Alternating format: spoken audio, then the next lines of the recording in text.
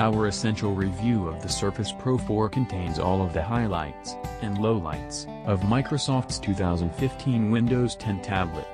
It's intended as a more digestible summary of our full-length review, in that it shouldn't take more than half a minute to read. While it isn't the prettiest Surface around anymore, the Surface Pro 4 is still worth thinking about, even if there are rumors that a new foldable tablet version of the Surface may be coming soon. When the Surface Pro 4 released in October 2015, it was hailed as the natural progression of the Surface Pro bloodline. Now, in 2018, it still holds up remarkably well, and even if you can't find completely new devices on store shelves, a cheaper refurbished model is definitely worth grabbing.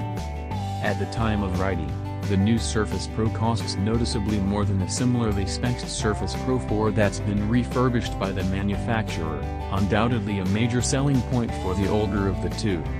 For a 2017 model configured with an Intel Core M3 processor, 4GB of RAM and 128GB of solid-state drive, or SSD, storage, you can expect a price point of $799, £799, 1,199 Australian dollars.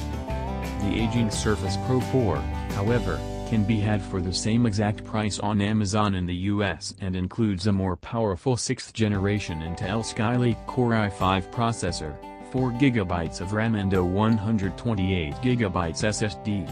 What's better, you can pick up the entry-level Core M3 model certified refurbished for just $649, 579 pounds, about 812 Australian dollars, $150, 120 pounds, about 387 Australian dollars, less than the Surface Pro 2017. Contrary to the Surface Pro 3 that preceded it, the Surface Pro 4 runs on Windows 10 instead of Windows 8 by default.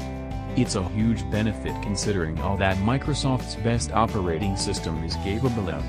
Most notably, it's the last numbered version of Windows, so instead of breaking open your piggy bank every few years for a major overhaul, you'll get more iterative-free updates throughout the year.